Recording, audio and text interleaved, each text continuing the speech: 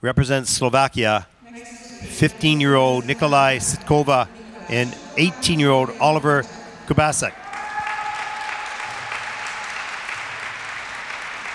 This is their first Junior Grand Prix season event. So they'll be getting their first personal best score on the Junior Grand Prix as they'll skate the short, to born alone and die alone.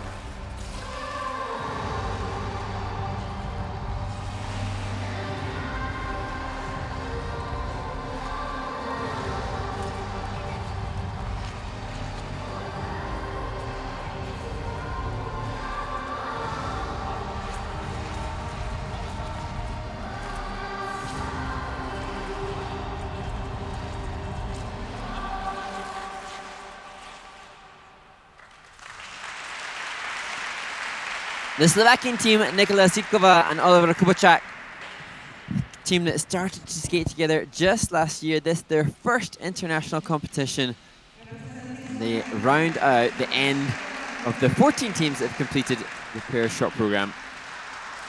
And it's so interesting, Mark, to see young teams that, have only been together for a short period of time. They're learning the individual pair skills. But what you see is when they're skating side by side, they're still looking for each other. They're not quite comfortable just knowing where each other are at all times. And that simply takes time. Maybe you skate beside someone that long, you'll know exactly where they are. There's the double axles in a Q. There's the twist. Good split. A little over rotation on that. It's a double twist in the level 2. There's the group 3 left. This is 3 features, so change of position, change of hold.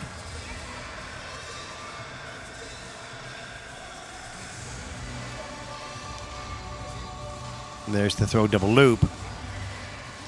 And just let go, like it was there. It's just, but just over rotated a little bit and just collapsed. And Nikola, as we see the forward inside death bar, she had no pairs experience at all before teaming up with Oliver, so she knew to it. And they train in Zelina. She's moved from the Czech Republic to train with Oliver and their coaches Rastislav and Petra Vriak. So again, further confirmation of the huge life commitment that's made by the families, and arguably more Nikola, because she's been the one that's had to relocate to pursue this dream of being a pair skater. Yeah, it's interesting. You know, when you follow your dreams, they have consequences in regards to, well, consequences is too strong of a word, I suppose, but sacrifices, I guess that's better. Yeah.